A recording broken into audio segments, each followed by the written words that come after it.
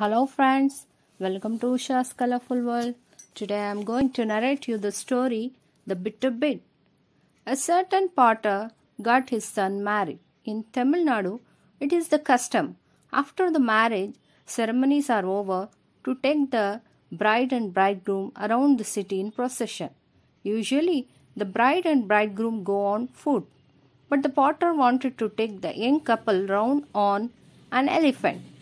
An oil merchant in the same city had an elephant and agreed to loan it to the potter for a day. That night, a grand procession was taken around the city with the bride and bridegroom seated on an elephant.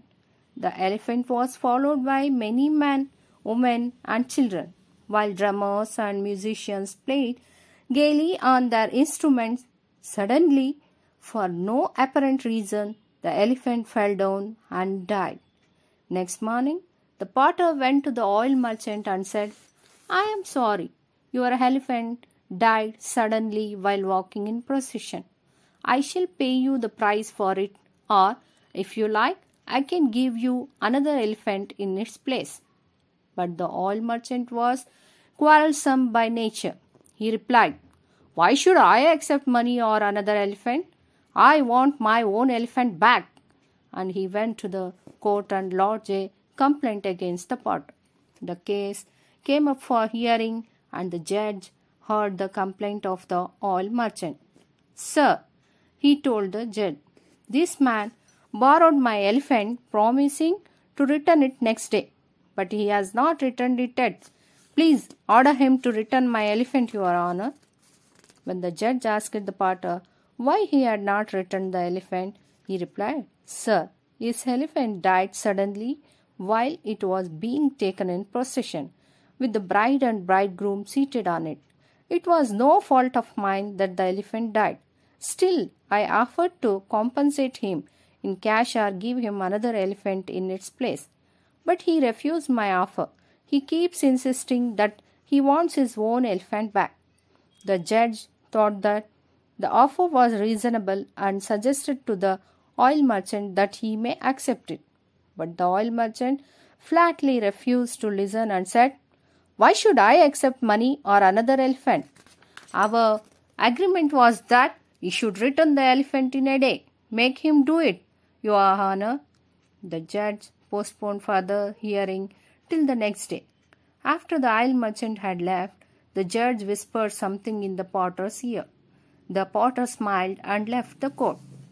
When court reopened the next morning, there was no sign of the potter. After waiting impatiently for some time, the oil merchant said to the judge, "Your Honor, I am sure the potter is hiding in his house and has no intention of coming. If Your Honor will permit me, I can go and bring him." The judge agreed to this suggestion and sent one of the junior court officials along with the oil merchant. They went to the potter's house, and the oil merchant knocked on the door. But there was no response from within. Suspecting that the potter was trying to conceal himself, the oil merchant gave the door a hard push.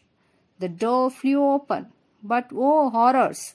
There was a deafening sound of parts crashing to the floor, for the potter had kept all his pots stacked against the door.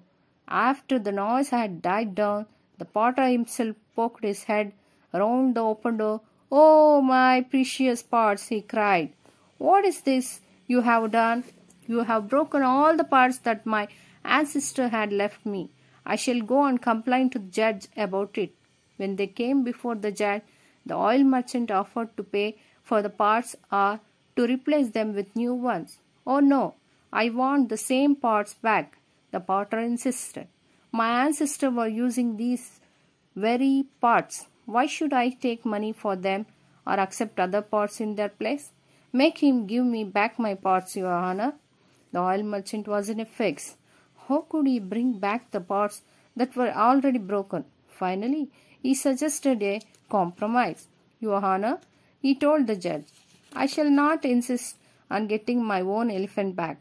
I shall not even ask for compensation if this man will stop demanding his pots back." At first, the potter pretended to be unwilling, but finally He accepted the offer and the case was settled. The net result was that the oil merchant was minus an elephant. True, the potter had also lost a few parts, but these he quickly replaced by making new ones. Thank you.